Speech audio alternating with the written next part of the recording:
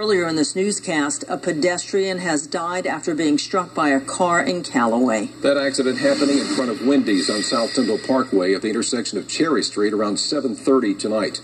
According to the Bay County Sheriff's Office, a pedestrian was attempting to cross South Tyndall Parkway with their dog.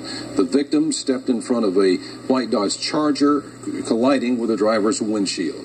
The victim was transported to a hospital where they were pronounced dead. The dog was pronounced dead on the scene. The name of the victim will not be released until